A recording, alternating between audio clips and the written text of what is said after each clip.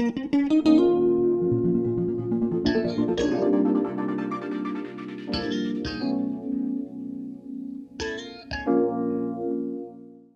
Canova occupa un posto di rilievo nella storia dell'arte, ma soprattutto nel contesto dei Musei Vaticani. L'artista, originario di Possagno, piccolo paese nel nord-est Italia, ricoprì a Roma l'incarico di Principe dell'Accademia d'arte di San Luca e di Ispettore Generale delle Antichità e delle Arti dello Stato della Chiesa. Nel Gabinetto del Canova sono conservate 3 statue commissionate intorno al 1800 da Papa Pio VII al celebre artista per sostituire le sculture trafugate dalle truppe di Napoleone. La prima al centro raffigura Perseo trionfante con l'elmo di Plutone, la spada di Vulcano, i sandali di Mercurio e in mano la testa di Medusa.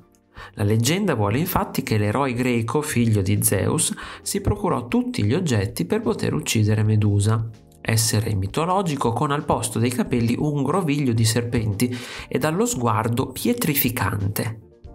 L'opera suscitò un immediato entusiasmo da parte dei contemporanei che ammirarono la dolcezza della forma e la plasticità della posa. Perseo appoggia solo con le punte dei piedi a terra, mostrando la testa di Medusa come trofeo. L'eroe non avrebbe dovuto guardare negli occhi Medusa, perché quest'ultima lo avrebbe pietrificato solo attraverso lo sguardo.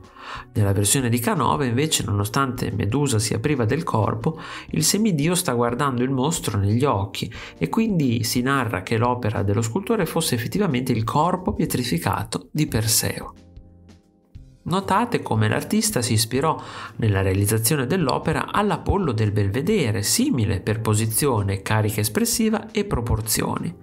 Perseo è nudo e ci ricorda proprio la tipica nudità degli dei greci, la cui grandezza e solennità influenzò l'arte occidentale, dall'antica Roma al neoclassicismo di Antonio Canova.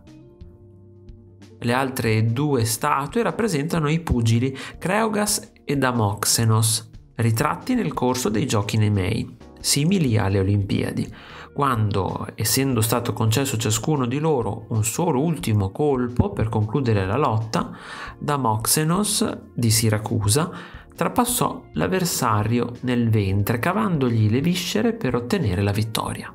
I giudici, inorriditi, squalificarono l'atleta e lo condannarono all'esilio, decretando il successo del morente Creugas. Il Canova espresse tutta la concentrazione nella rigidità degli arti dei 2 pugili colti nell'istante prima della tragedia. L'ignaro Creugas e il folle Damoxenos sono i protagonisti di un improvviso atto di fatale forza drammatica.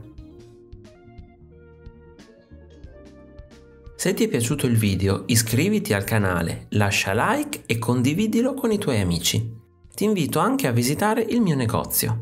Un saluto e al prossimo video di Artesplorando!